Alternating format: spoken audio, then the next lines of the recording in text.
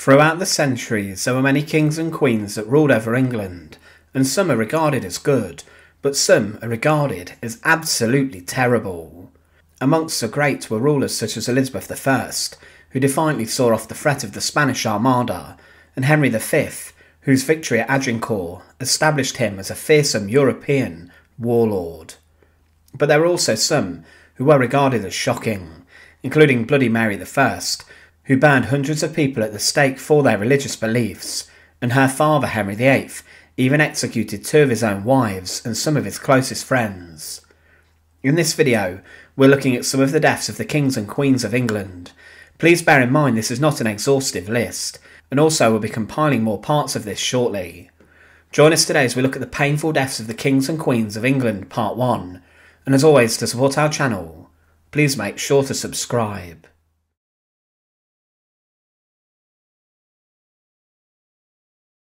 He also was involved in the conversion of a Viking leader, and he helped to spread Christianity within his kingdom of Wessex. But more than being a skilled military leader, he was a learned and calm man, who demonstrated great leadership throughout his time on the throne of Wessex. As time went on, his reputation for being a scholar and a man who promoted education and writing histories developed, and he gained the nickname the Great in the 1500s. At the time of his ruling, England was divided into different kingdoms and lands, and it was a very turbulent time in which he was ruling, with invasion and hostility a constant threat. Alfred wished for peace a significant amount of time, and he changed things in England forever. But what happened in his demise and death?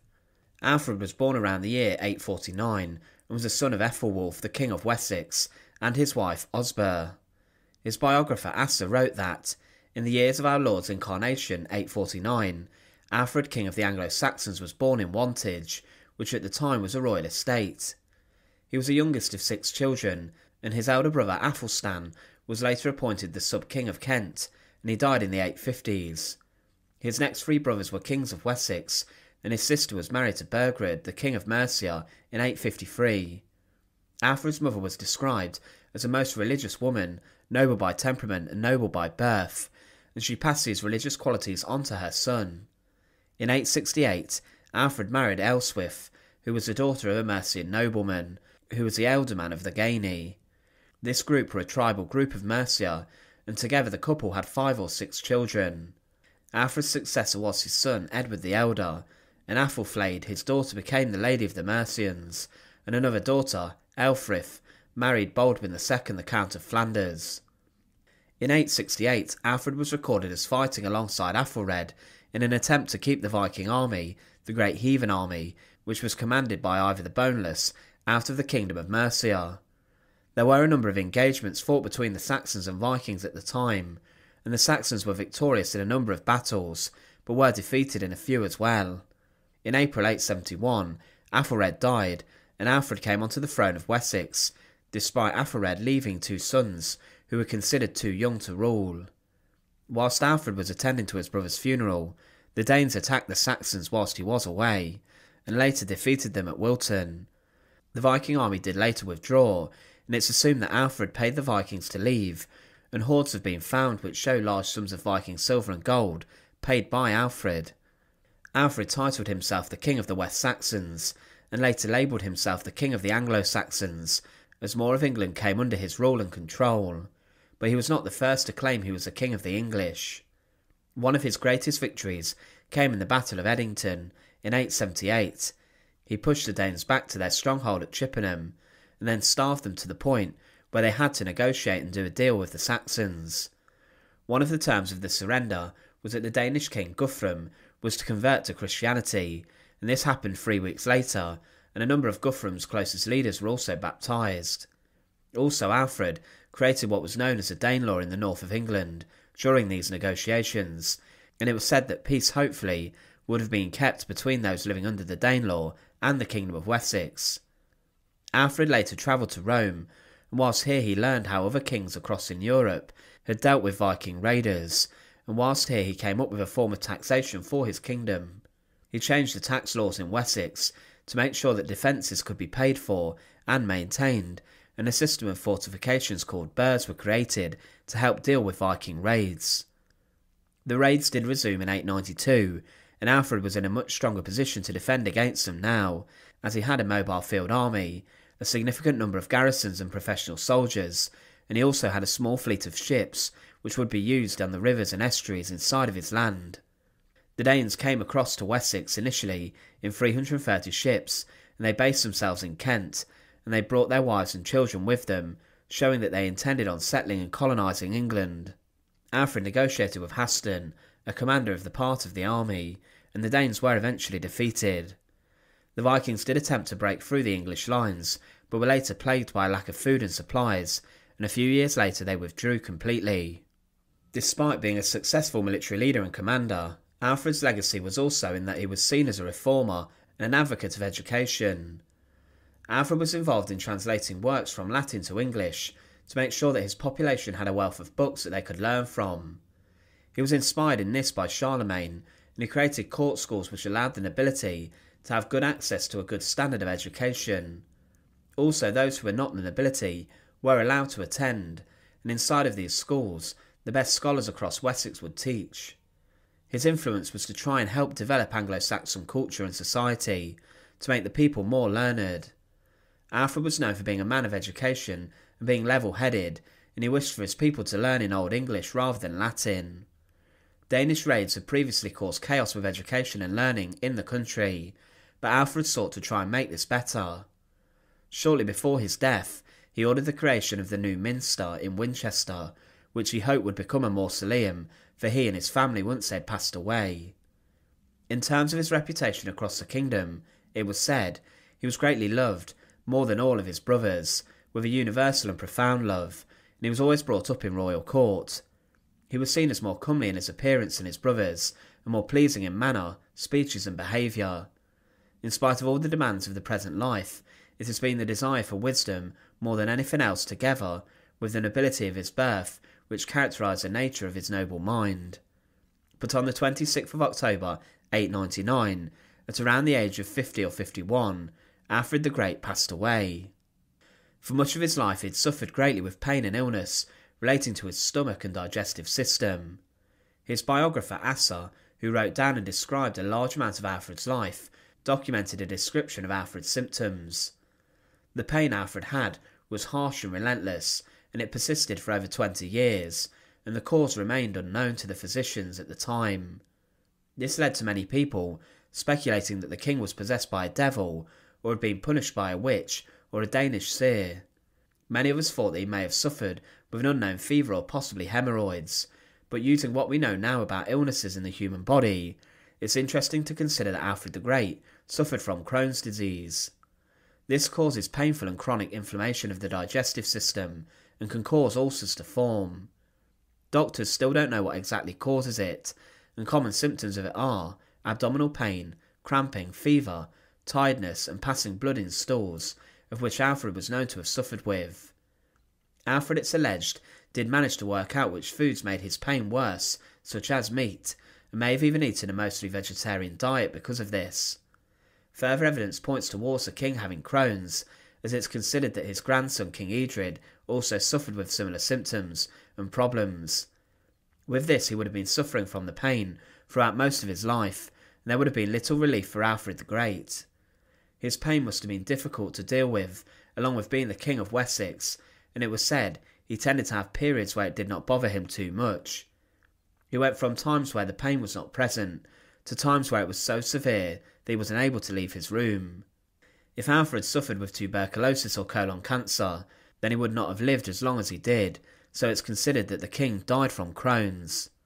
Alfred was buried for a short period at the Old Minster in Winchester, with his wife and later son, Edward the Elder. 4 years after his death, his body and family's bodies were exhumed and were laid to rest in the new Minster. They were there for 211 years, until William the Conqueror demolished the new Minster Abbey, where Alfred was laid to rest. Monks did exhume the bodies of him and his family, and he was reinterred at Hyde Abbey. They were buried before the high altar, but during the reign of Tudor King Henry VIII, many of the Roman Catholic churches and sites were vandalised by the English during the dissolutions of the monasteries. Hyde Abbey was dissolved in 1538, and the graves housing Alfred and his family remained underground, before the construction of a town jail was created on the site. Before the construction began, convicts who were later imprisoned there were sent to prepare the ground, and they discovered the coffins of Alfred and his family. The local priest wrote, "This miscreant's couch amidst the ashes of our Alfred and Edward's, and where once religious silence and contemplation were, only interrupted by the bell of regular observance, the chanting of devotion, now alone resound the clank of the captive's chains and the oaths of the profligate." In digging for the foundation of the mournful edifice, at almost every stroke of the mattock or spade, some ancient sepulchre was violated, the venerable contents of which were treated with marked indignity.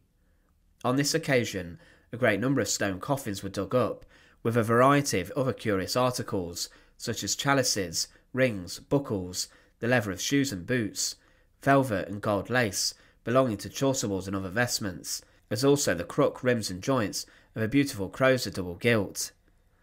Today the remains of Alfred the Great remain lost, and it's not known what happened to them. He was a king who changed England and Wessex for good, and he helped to defeat the Danes a number of times. He was a clever man and an intelligent one, but a king who devoted much of his time to God and religion. He did suffer throughout his life with painful stomach conditions that caused him to waste away, and they later killed him.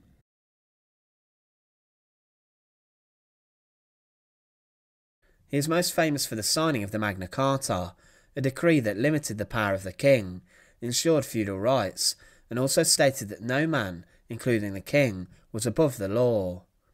His reign was considered to have been chaotic and disastrous. However, in 1216, inside of Newark Castle, inside of the gatehouse, John died from a particularly nasty bout of dysentery. But there were rumours that emerged after his death that in fact John had been killed, in rather brutal fashion. John was born around Christmas in 1166 in Oxford, and he was the youngest and favourite son of King Henry VII. When his father passed away in 1189, his brother Richard became the King of England and King Richard I. John was given gifts of land, titles and money following his father's death. However, Richard in 1190 regarded his nephew Arthur as the heir to the throne. Richard I was imprisoned in Germany in 1193, and during this John tried to take control of the throne of England, but he failed to do so, and when Richard returned the following year, John was banished from the country. The two brothers did make up, and when Arthur was captured and taken prisoner, John was made the heir to Richard's throne. In 1199, Richard passed away, and then John became the king. War with France continued and began again, which was triggered by John's second marriage to Isabella, the Countess of Angoulême. She had already been engaged to a prominent French noble, and the marriage threatened the interests of the French royal family. John treated these with contempt, and this resulted in an uprising that was crushed initially by John, but war did break out. By 1206, John had lost Normandy, Anjou, and other important parts of France, and these failures led to many to question his suitability to rule in England. It damaged his reputation massively, and John was determined to win these back, but in order to do so, he needed a large amount of money to continue to go to war with France. For this, he began to impose rather harsh taxes, and his government were ruthless in obtaining them, which caused a rather big problem with his popularity. People in England did not like paying extra tax, and many of them could not afford to do so. But in England, the barons who presided over large amounts of land were incredibly unhappy with John and his new taxes. John exploited his power and rights to take as much as he wanted, and the barons were furious. Eventually they went to war with the monarchy, and when the rebel barons took many different strategic castles and sites, the barons even invited the French king to England to help them take the fight to John and lead them, and it was said that the French king did have a claim to the throne. In 1215, John was forced to negotiate with the rebels when they seized London, and on the 19th of June 1215 he accepted the terms put forward by the barons and was forced to sign Magna Carta, or the Great Charter, that limited his powers and ensured that the king was not above the law. It was the first formal document stating that the monarch was under the rule of the country as much as his people were, and that the rights of individuals were to be upheld, even if the king did not like this. This settlement was deemed impractical, as John claimed that it was signed under duress, and the Pope took his side, and King John then laid waste and rampaged through the northern counties and the Scottish border region. When Louis of France did invade, John continued to fight the barons, but in October 1216, everything changed for the much reviled and hated King of England. In October 1216, John was travelling across England with a number of his followers, and he stopped to rest at an abbey of Swine's Head in the Lincolnshire Fens. In the treacherous fens, he had lost half his baggage, and when he arrived, the residents of the abbey quickly scrambled to find food and accommodation fit for the king. It's believed that John may have even lost the English crown jewels in his travels at the time, and it's suggested that some of these even fell into the wash when he crossed the water. Some rumours have emerged about what occurred inside of the abbey. One is that inside of the house, John was poisoned by the monks, who found the king to be very arrogant. It was believed that the abbot did not want to host John, and that the king's reputation for cruelty and spite and even murder did not sit well with the monastic order. John ate their food and drank with the monks, and one allegation is that John was poisoned by the monks with poison that had been extracted from toads, and this was considered deadly. But at some point the king did leave the abbey, and it's not entirely confirmed what emerged from the visit, and he continued on to Newark Castle a short while away. It's believed that John met his end near or very close to a toilet inside of Newark Castle in October 1216. It's mostly believed that King John died from dysentery, a disease and illness that causes serious diarrhoea and eventually death. It was believed that John had been ill for quite some time before he came to settle in Newark. The rumours state that he could have been poisoned, or that it was brought down by eating unripe peaches, which poisoned him and made him very sick, or also that he could have drank too much sweet ale, which also made him ill. It was said, to say John died of overindulgence was a way of criticising his personality. It implies intemperance, gluttony and imprudence. To say he was poisoned shows he was hated. Whatever the truth, those writing down history had nothing good to say about John. Dysentery is caused by parasites in the gut, and is most commonly spread by consuming dirty water or food that has been contaminated with human waste. It was not necessarily a condition of the common people, who lived in unsanitary conditions, as lots of food and vegetables had been grown in soil which was fertilised by human waste. It's likely that the king, who had been marching across the country and was most probably physically exhausted and emotionally exhausted, succumbed to his fate from dysentery. It was a condition that could affect anyone. For example, Edward I died from it as he went to renew his war with Robert the Bruce in 1307, and it could have also caused the death of Edward the Black Prince. Dysentery also killed the hero of Agincourt, Henry V, whilst he was fighting away in France. John was regarded as a cruel king, who punished his people and made their lives rather miserable, but today dysentery still kills many around the world, as sewer systems and water systems are not very advanced. He died on the 19th of October, 1216. It's likely that it was inside the gatehouse of Newark Castle, or in a room that was fitted with a functioning toilet following having a feast at the castle. Following John's death, his body was taken south by a group of mercenaries, where he was buried inside of Worcester Cathedral. There is some debate as to what caused his death. Was it drinking dirty water, or eating vegetables contaminated with human waste, or was it due to overeating? There is a tradition that John died from eating too many peaches, or that he was in fact poisoned by monks or other people who wished to end his notorious reign. John has been described as being distasteful and even dangerous, and spiteful and cruel. From this, John remains a very controversial figure in history, with most people considering that he was in fact the very worst king that England ever had. The fact he went to war with the barons and was forced to sign a charter that limited his power and ensured he was not above the people with regards to the law signifies what a truly terrible king he really was.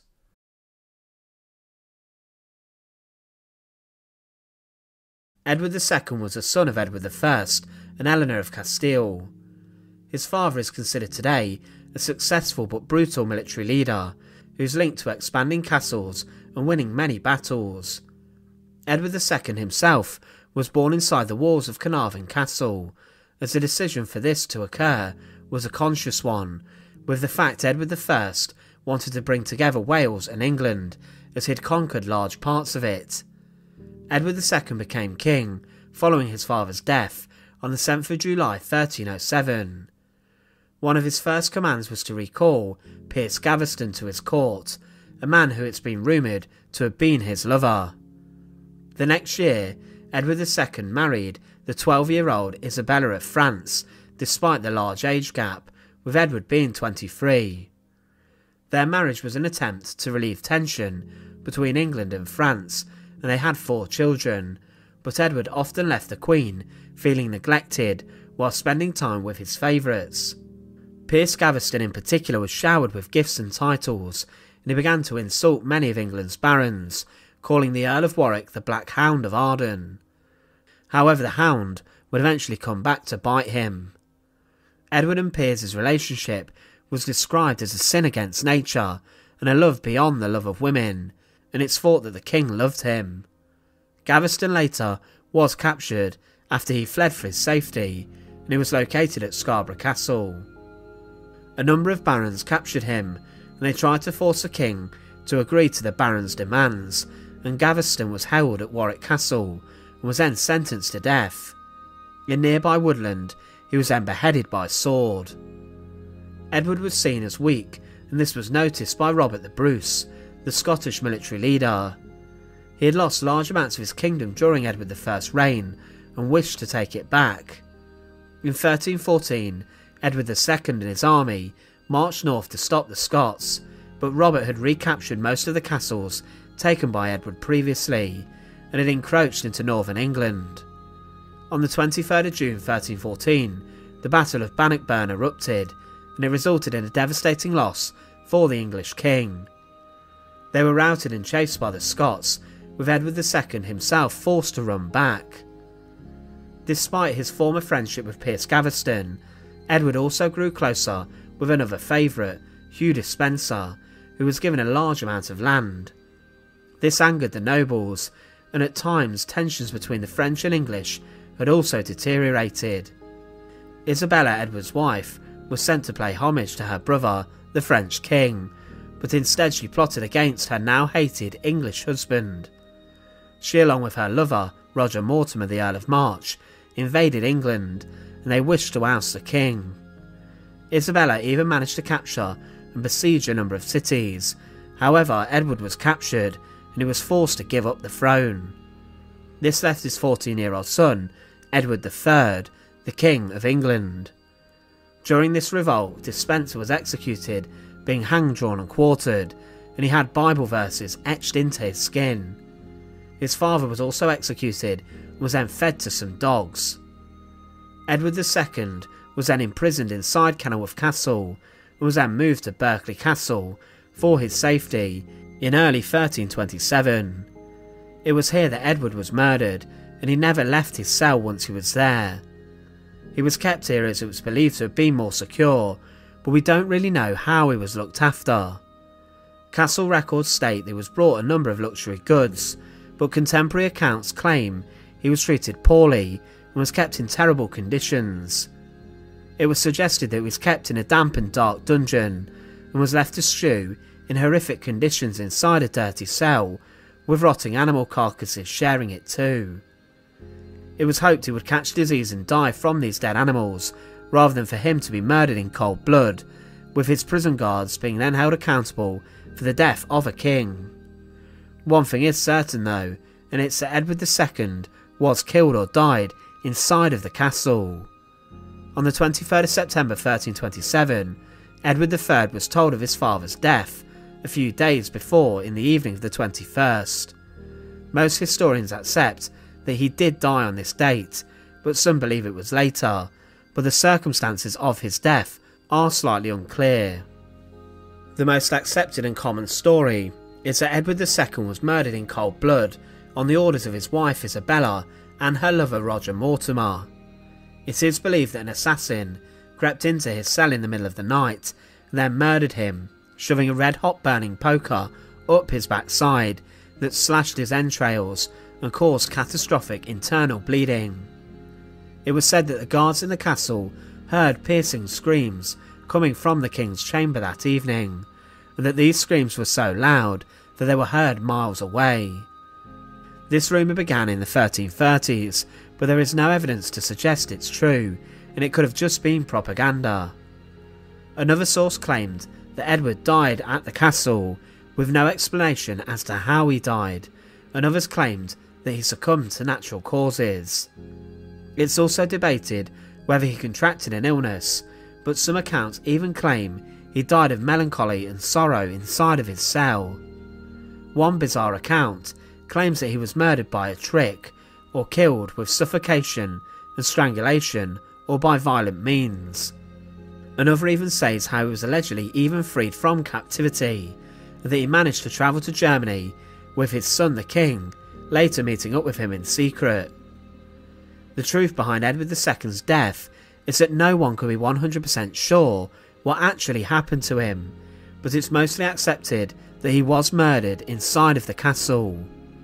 In what manner he was killed remains a mystery today, and it's up to you whether you believe the red hot poker story or not. Maybe you actually think he escaped and fled to Europe. However, one day it's very possible that this medieval murder mystery will be put to bed with a solution. The murder of King Edward II still remains a shocking event in English history.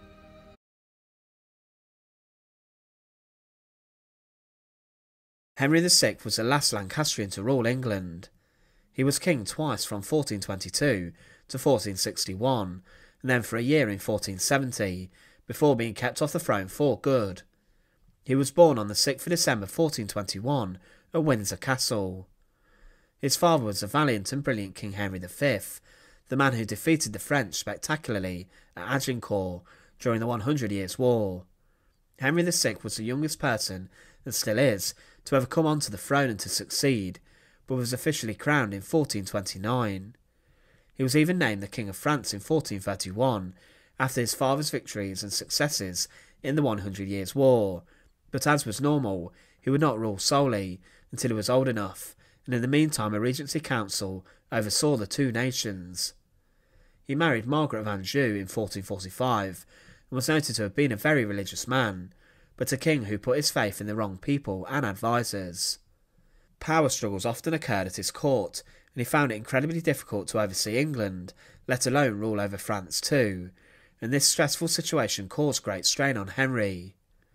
Things got worse with Joan of Arc's success and reputation causing significant damage to the English in France, and in 1450 Normandy was lost, which led to many in England to question their own king.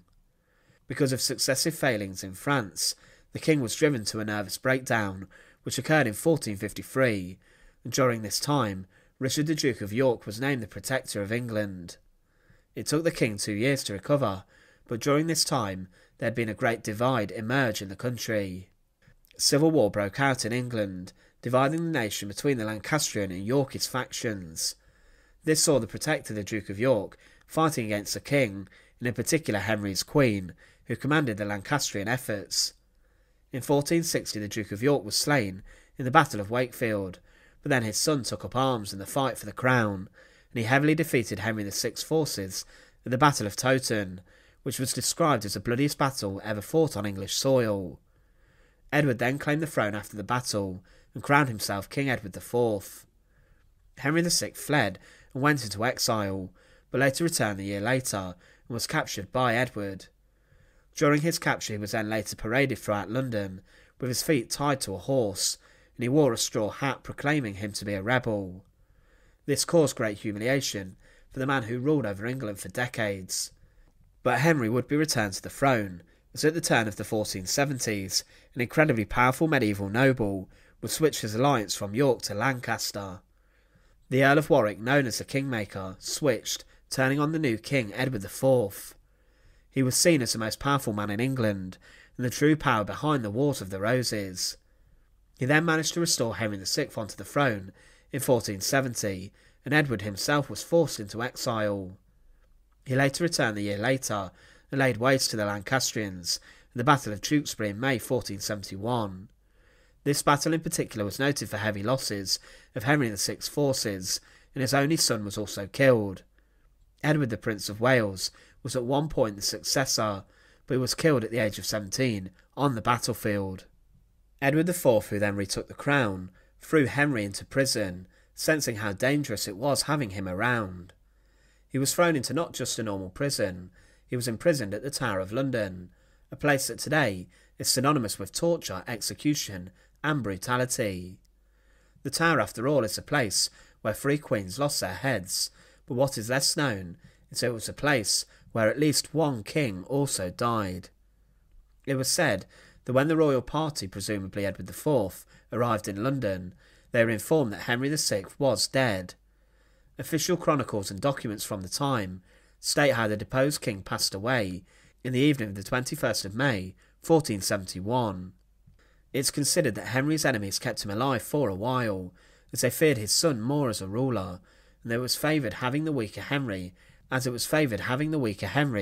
as the head of the Lancastrian forces, as he was doing more damage to his country, and his son would have been a better king. According to the history of the arrival of Edward IV, an official chronicle biased towards Edward, it was said that Henry VI died of pure displeasure and melancholy upon hearing the news of the Battle of Tewkesbury and his son's death. However, this can't be really believed, as sources close to Edward would not specifically say that Edward ordered the king's death or had Henry VI killed, as at the time kings were believed to have been sent by God to rule. If Edward had in fact ordered Henry's death, then he could have been seen to have offended God and to be nothing more than a murderous usurper. But the believed story of Henry VI's death and passing is much more brutal and savage than that. There have been a few people who have been blamed for the death of Henry VI, and one of them is the notorious King Richard III. Richard, who was the Duke of Gloucester at the time, has been blamed for the death of Henry. Sir Thomas More, the Tudor advisor to Henry VIII, stated Richard killed Henry, but it's believed that this was done as a way to portray Richard, the enemy of the Tudor dynasty, as a murderous and barbaric individual. It's believed though that Richard was away from London at the time of Henry's death, and also that he was just 18 when he died. It's believed that Henry was murdered, and although in some accounts a specific murder is not named, it was said that Edward IV must have given the order for the death of his prized prisoner inside of the Tower of London. Having Henry VI alive ultimately was dangerous for Edward, and by ordering the death of him, he was extinguishing and exterminating the direct line of the House of Lancaster with ruthlessness. The belief about Henry VI's death is that on the night of the 21st of May, 1471, on the night of the Vigil of the Ascension, Henry was praying inside his chapel in his prison. He was being held inside of the Wakefield Tower, one of the oldest parts of the Tower of London, which was built in the 13th century. Whilst on his knees praying, someone came up behind him and stabbed the former king to death, using a dagger or a sword. So whilst Henry VI was most vulnerable, an opportunistic assassin went up behind him, murdered him in cold blood, and ended the life of a man who had reigned over the country.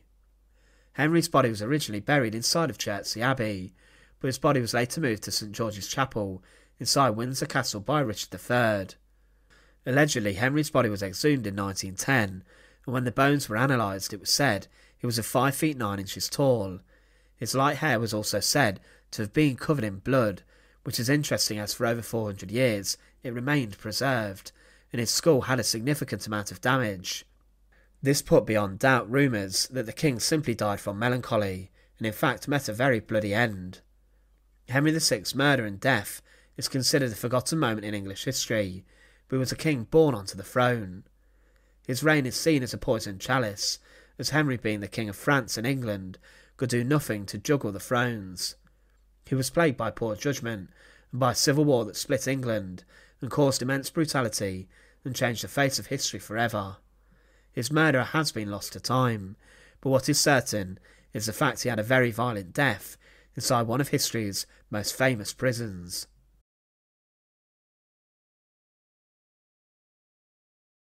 Edward IV came onto the throne first in 1461, but in 1470 he was briefly deposed by Henry VI, the very man he kicked off the throne, and then he reigned again in 1471 to 1483. The Wars of the Roses led to the thrones shifting between Edward and Henry, and Edward had inherited his Yorkist claim to the throne from his father Richard, the Duke of York. Edward did defeat the Lancastrians heavily at the Battle of Towton, which was referred to as the bloodiest battle ever fought on English soil, with up to 20,000 people being killed. He secretly married Elizabeth Woodville, the widow of a Lancastrian knight, which upset his key ally, the Earl of Warwick, also known as the Kingmaker. Edward did face rebellion during his time on the throne, and this in particular came from Warwick, who later turned against him, and his own brother George Plantagenet, the Duke of Clarence. George eventually was executed for treason, being drowned in a barrel of Malmsey wine. Edward's court was stated to have been one of the most splendid in the whole of Christendom, and he spent large sums of money on symbols, showing his wealth as the King of England. Much of his reign was well documented by historians, but his death still remains much of a mystery today. The king died around the 9th of April 1483 at the Palace of Westminster, and it's considered that his death was unexpected, and it took many by surprise. Edward IV was ill around the end of March, but despite having access to the best doctors and care, he did succumb to whatever it was that ended his life. His death was reported and minuted on the 9th of April, and it was said, Lord Audley and Lord Berkeley, now early this morning by the assent of the King's Council, sent unto the Mayor for to show and give knowledge that the King is passed out of his present life this last night.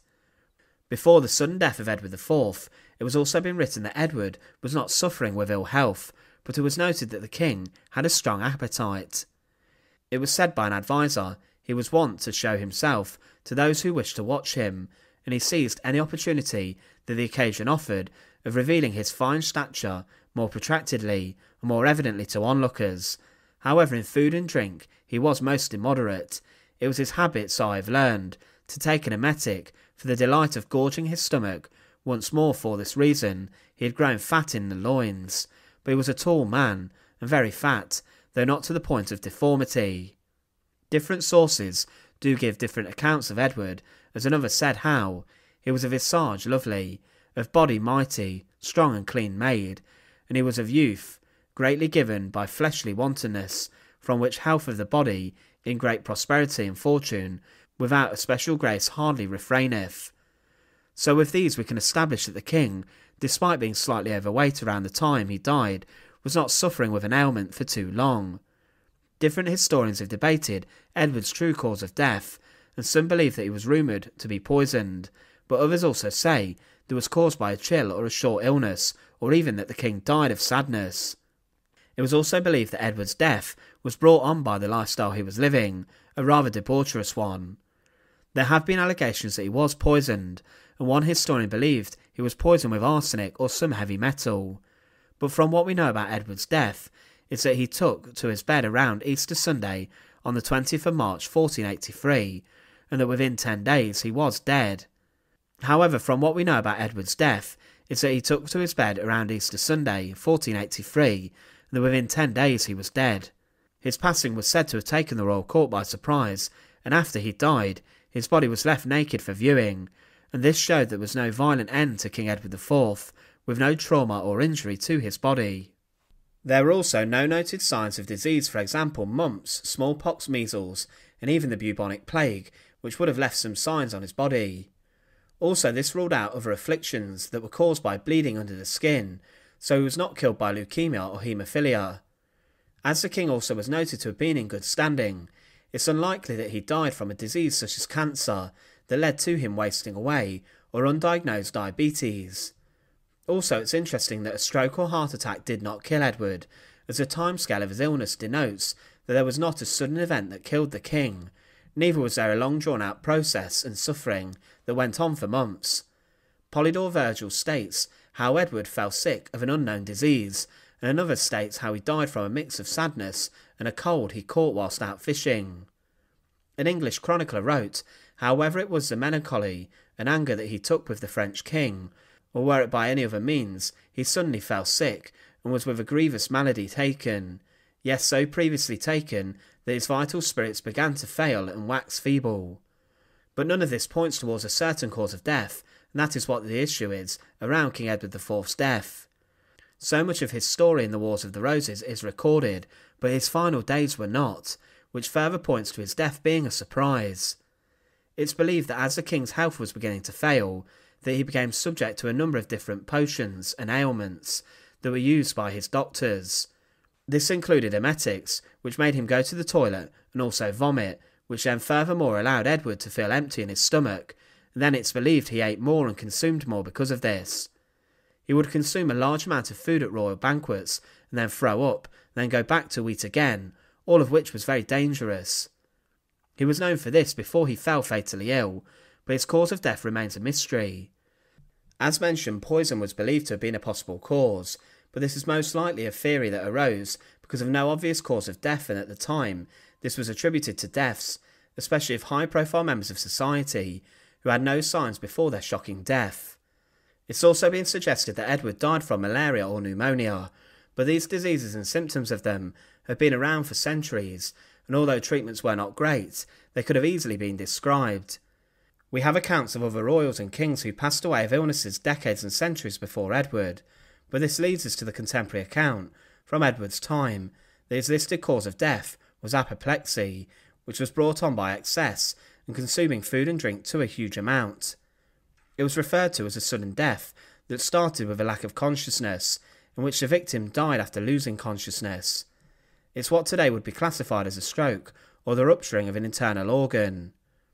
It's believed that Edward's lifestyle mixed with apoplexy could have been what killed him. It's clear that his health had been damaged by years of his debaucherous lifestyle, eating and drinking to excess, and as he gained a large amount of weight, it's believed this would have led to his downfall. Edward IV died at the age of 40, which was modest for a person living in the 15th century, but for a king it was still rather young. Following his death, his funeral cortege left passing Westminster Abbey, Sion Abbey, and it came to rest at Windsor Castle on the 19th of April. The chapel of St George he had commissioned to be built had not yet been finished, but the choir aisles had been roofed with timber, and the stalls were in place. Edward was brought to St George's Chapel to be buried, and the service was held, and he was buried in a tomb in the north choir aisle, and it was an elaborate burial, complete with his jewelled sword and cap, and his armour. These stayed until they were taken during the English Civil War. His tomb has been opened since, as on the 13th of March 1789, renovations were taking place at the chapel, and it was accidentally opened. A chamber contained the lead coffin of Edward IV, where his remains along with his queen, Elizabeth Woodville, were inside. It was noted that Edward's remains showed him to be around 6 feet 3 inches tall, which was huge for a 15th century man, and this made him one of history's tallest monarchs. So with regards to what killed Edward IV, we are none the wiser. There are many different proposals put forward, but what it was that led him to live his last 10 days bedbound, and also in a significant degree of discomfort and pain, remains a mystery.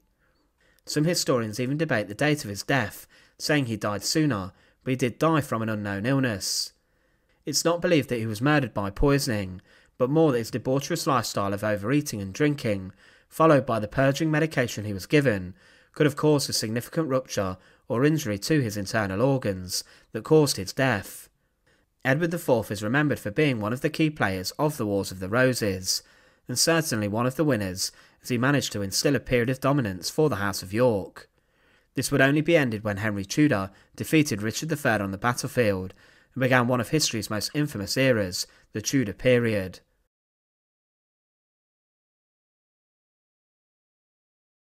Richard III was crowned king on the 6th of July 1483 at Westminster Abbey, but within 2 years he would be killed at the Battle of Bosworth Field in Leicestershire.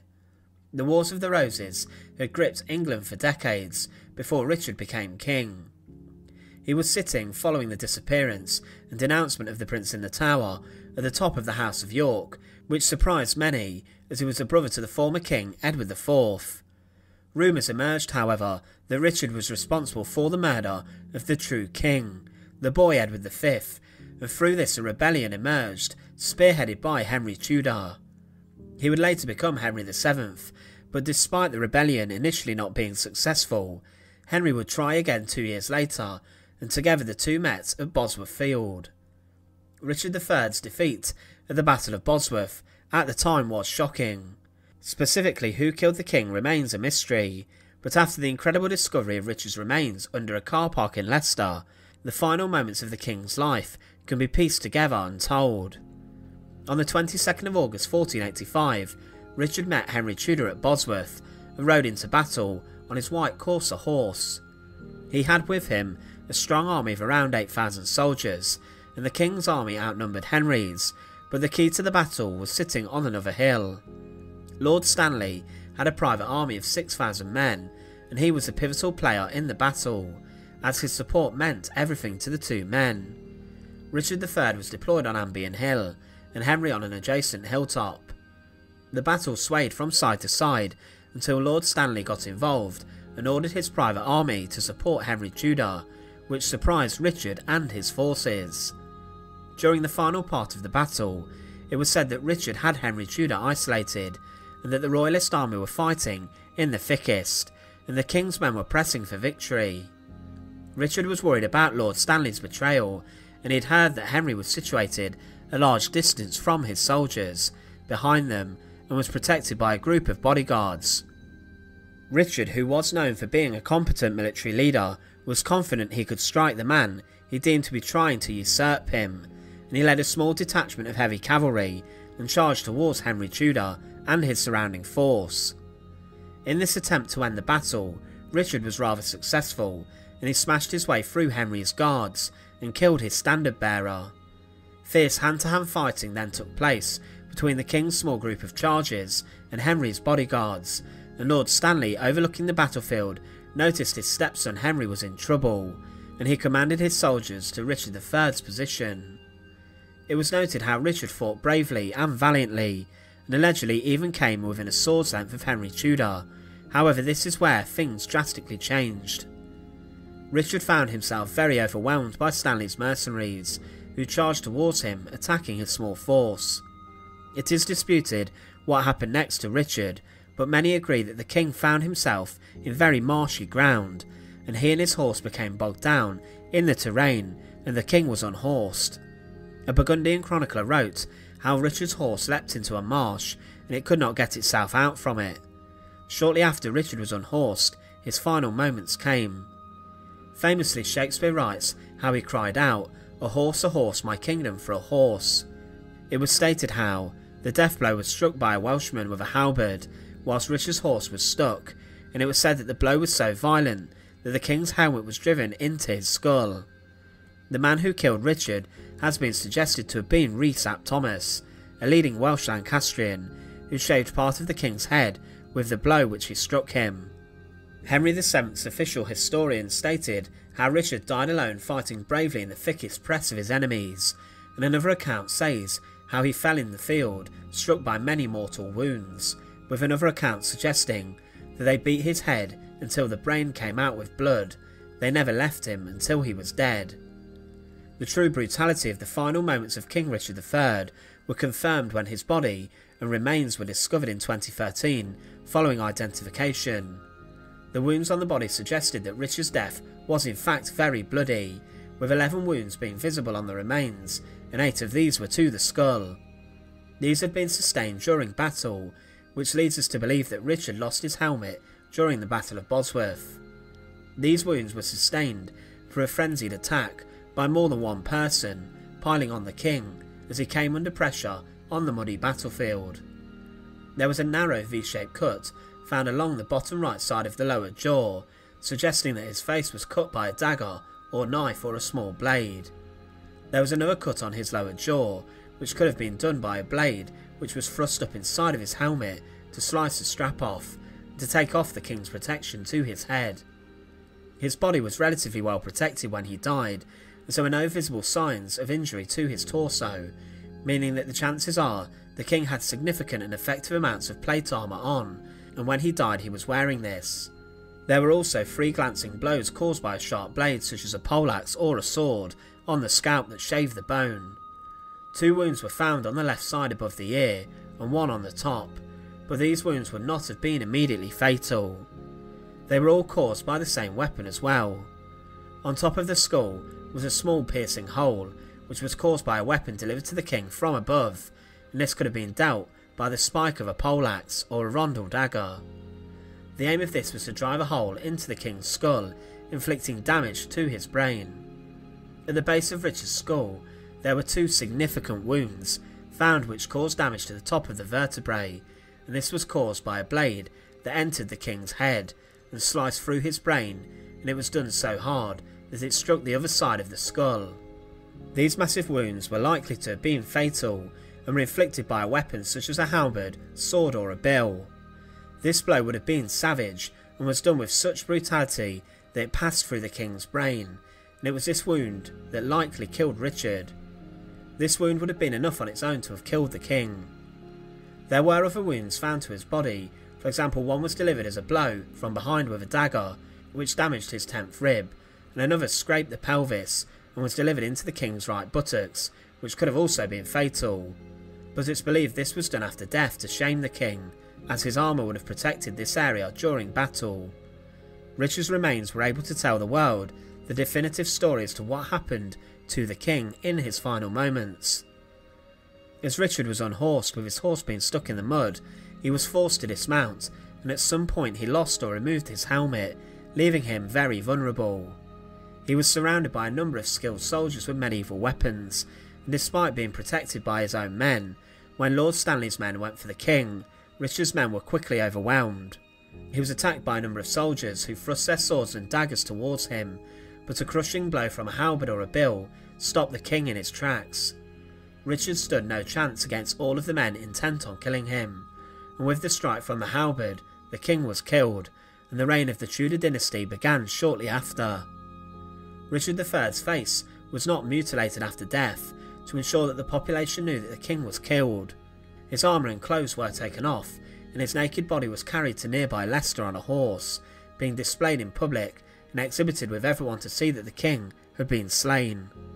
It was left on display for 2 days, and was then interred in a plain coffin and tomb inside the low-key Church of the Greyfriars. His burial and body remained lost until 2013, when it was discovered and DNA testing put the remains beyond any doubt that they did in fact belong to King Richard III. With the death of Richard III, one of the most famous royal families in English history came onto the throne, the Tudors. The Tudors were known for their brutality, but Richard III was a king who was also cut from the same cloth.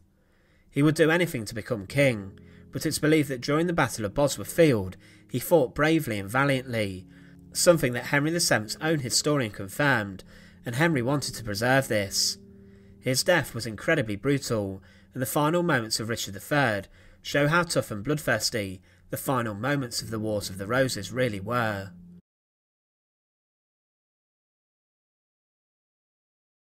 Henry VII was declared king by the right of conquest, and he married Elizabeth of York with the hope of uniting the warring Yorkist and Lancastrian factions of the Plantagenet dynastic disputes. He was considered successful in this, and he took steps even after the Battle of Bosworth to ensure that rebellions did not become significant. He did face a number of them initially, including one which the pretender Lambert Simnel claimed to have been Edward of Warwick. His rebellion was put down, and Henry, in a show of clemency, allowed Simnel to work inside the royal kitchens after, placing him in charge of roasting meat on a spit. Perkin Warbeck's rebellion came in 1490, when he claimed to have been Richard of Shrewsbury, the younger prince in the Tower, but Henry VII put this rebellion down also, and had Warbeck executed. Through a number of executions, including that of William Stanley's, the Chamberlain of the household, Henry showed the country he was not willing to be messed with. He was a king ultimately that had little experience in running lands and overseeing them, but during his reign he became known for being a wealthy king who was prudent and made the monarchy richer. He kept a close eye over the country's wealth and did impose a number of taxes. The increase in tax and the ruthlessness in which it was collected did affect his popularity inside of England. In terms of his foreign policy, he sought to maintain peace following the Wars of the Roses in England, and to make money. He signed a treaty with France that brought wealth to England, and importantly stated that France would not support any more pretenders claiming to take the throne. Henry did invade Brittany in November 1492, as he wished to keep it from the French, as they had recently signed an agreement and alliance with Spain that he deemed to be dangerous. He built up his navy for this, and he realised the importance and danger of the Spanish kingdom. He also formed an alliance with the Holy Roman Emperor and the Pope. He was shrewd along with his advisors around trade, and through major industries such as wool and cloth, England became a rather prosperous nation. English cloth during his reign began to become traded in different places. To secure his power further, he used justices of the peace on a big scale, and their job was to ensure that the country's laws were being adhered to. The Court of the Star Chamber was also used to allow Henry to deal with disputes and issues quickly, and he dealt with threats to his own power swiftly through this. Justices of the peace were seen as key law enforcers for Henry VII, and despite being unpaid, they were successful and efficient. So overall, during his reign, Henry VII did have a significant degree of positive things to ensure that the monarchy was much more stable than it was during the Wars of the Roses. However, in 1502, tragedy struck the royal family. Henry VII and Elizabeth had a child named Arthur, who was a great hope for the Tudor dynasty.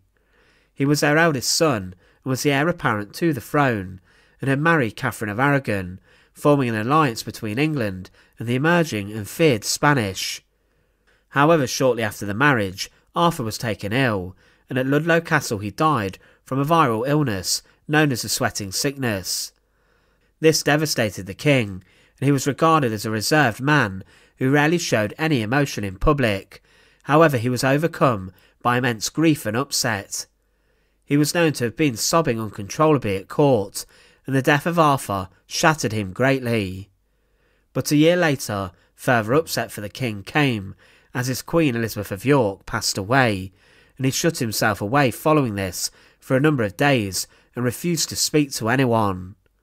Henry was completely devastated by the loss of Elizabeth, and her death caused him great heartbreak. Following her death, he considered remarrying, but nothing came to anything. He considered marriage to renew alliances with Spain, but through the negotiations for Catherine of Aragon to marry his other son Henry, the future Henry VIII, this was seen as sufficient. He did take an interest in Johanna of Naples, but this never came to anything. After Elizabeth's death, Henry himself became very ill and nearly died from an unknown illness, but he did recover. He remained ill for a number of years, and in his final years it was noted how his sickness increased daily more and more. Between February and March 1508, Henry suffered from gout, and it was said he was in the very last stages of consumption in July 1508. A month later it was reported that Henry was very ill in extremis, and that he was very ill with little hope of recovery. By the end of March 1509, Henry must have known that his death was coming soon, and he made his last will and testament. It's believed that the decline in his health was made quicker by the death of Elizabeth and Arthur, and his mood became very depressed after these. Other veterans of his campaign against Richard III had passed away, and he made arrangements for a seamless transition of power to his son Prince Henry. Accounts of Henry VII's death came mostly from Bishop John Fisher, who had a sermon on the 10th of May 1509, shortly after the event. He said how 2 nights before the king's death, he became so weak that he could not hear mass at the altar, and had struggled for some time to eat and drink. However, he was keen to do his religious duty, and he summoned his confessor to his bedside to hear the sacrament. Mass at his bedside was heard, and it was said to have been a very moving spectacle. It was said that those who witnessed Henry receiving the sacrament were moved with a marvellous compassion and flow of tears, that sometimes they wept and sobbed by the space of 3/4 of an hour. An image of the proceedings shortly before the king's death shows him attended on by a number of his closest courtiers and most intimate members of his household. Shortly after hearing the religious blessing, Henry managed to cling on to life for another 48 hours. On the day of his death, he heard Mass again, and this time held the crucifix a number of times with great reverence, embracing it tenderly and kissing it. He was in a significant amount of pain and was suffering and was scared, and he in his final moments appealed to Jesus to deliver his soul and to protect him. It was said he claimed, "O my blessed Jesus, O my Lord, deliver my soul from the misery of this world, deliver my soul from these deadly pains, deliver my soul from this corruptible body." In his final moments, the king's son, Prince Henry, who was just 17 at the time, was summoned to his father's bedside for his final instructions, and the king said, "Fatherly and godly exhortations committed unto him, the laborious governance of this realm of England." The king passed away, surrounded by his closest advisers, with William Fitzwilliam, the gentleman usher of Henry's office, being responsible for closing the king's eyes after death. Inside of his bedchamber in Richmond Palace, on the 21st of April 1509, Henry VII died from what it's believed to have been tuberculosis at the age of 52. He was buried in a chapel he commissioned to be built, Henry VII's Lady Chapel in Westminster Abbey, and was laid to rest alongside his wife, Elizabeth of York. It was clear in his final days Henry VII knew what was coming. He ultimately knew what he was facing, and he decided to end his days in pious prayer and repentance for any sins he had committed. Inside of Richmond Palace, he was not alone, being attended on by his closest advisers and friends. It was his son who would take the throne and become Henry VIII, and his reign in particular is known for brutality and turmoil. Henry VII sought to bring an end to the turbulent nature of the time, but Henry VIII, his successor, ripped up all of the work his father had done and changed the face of English history forever, dividing his nation further by religion. In fact, Henry VIII drove as big a wedge through the population by his religious reforms as the War of the Roses ever did. Once again, thanks for watching. To support our channel, please make sure to subscribe, and once again, thank you so much for watching.